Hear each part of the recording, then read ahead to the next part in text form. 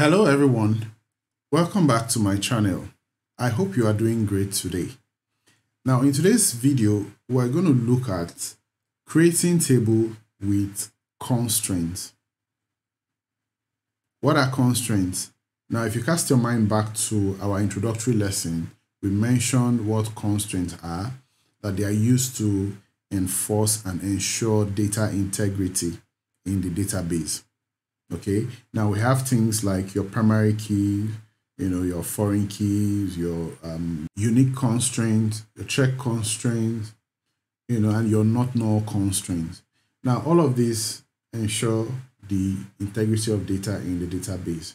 So today we're going to start creating tables with constraints. Basically, there are two types of constraints. We have what is known as column level constraints and table level constraints. So we're going to look at the two types of constraints when creating a table. Now I need you to look closely to our screen. We have the create table statement, okay, with the different columns and their data type, and immediately after the columns we have the constraints. So this is known as column level constraint, where you have your constraints specified immediately after the columns. Okay, so let's look at it. For our employee ID, we have a primary key, okay, and then for the ename column, we have a unique constraint. You can see the name of the constraint, and then you have the word unique. And then the salary column has a not null constraint, and then the gender column has a check constraint. Then the value is gender you have male and female. Anything outside these two letters, you might face an error when you try to insert data into the database. And then the department ID, of course, is a foreign key that references the department table. So let's create this table. We can see table created. So we're going to test these constraints to see if they are actually active. Okay, so the first constraint we are going to test is the check constraint. If you look at the gender column, okay, the constraint is actually male or female. So anything outside these two letters might generate an error. Now, in our insert statement, we have D instead of a male or a female. So let's execute this and see what error message we are going to receive from the database. Good. Now, the error report says check constraint violated. Why did we face this error? It's because we did not use either M or F, which is male or female. We are using something else, which is D. So are you seeing how the constraints work? Okay, so we have another insert statement again. Let's try to insert this and see if we'll receive an error. Okay, one row inserted. Now, if you observe closely, because we did not put a not null constraint on the gender column and we have a null value, the row was inserted successfully without any error.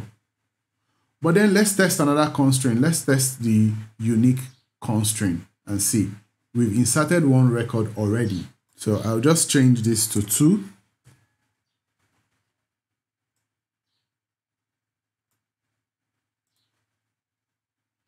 And then we have an error again. Say unique constraint violated. Where is the unique constraint? If you look at the ename column, okay, we specify that this is a unique constraint. So what that means is that you cannot have the same name in that column. So considering the fact that we already inserted one role and we had the name Abigail in that column, we cannot insert another record with the name Abigail. So that's how the constraints work. Remember, we mentioned that there are two types of constraints: column level constraint and then table level constraint. But the best practice, however, is to use the table level constraints. So let's quickly put up the query for table level constraints and see what it looks like. Okay, so if you take a look at our screen, you see the syntax for the table level constraint. Now, the difference between this and the column level is that the constraints actually come after all the columns have been specified. We don't have the constraint in each of the column as we had it in the column level. So you create your table, you specify the different columns, and then underneath you specify all the constraints. Okay, so if we execute this query, you see the table has been created. So this is the difference between your table level constraint and your column level constraint. Remember again, the best practice is to use the table level constraint. So guys, thank you for watching this video. I hope it was interesting to you. If it was, kindly like it and share it widely. And don't forget to hit the subscribe button and turn on the notification bell icon so you don't miss out whenever I drop another valuable content. And I'll see you in my next video. Bye for now.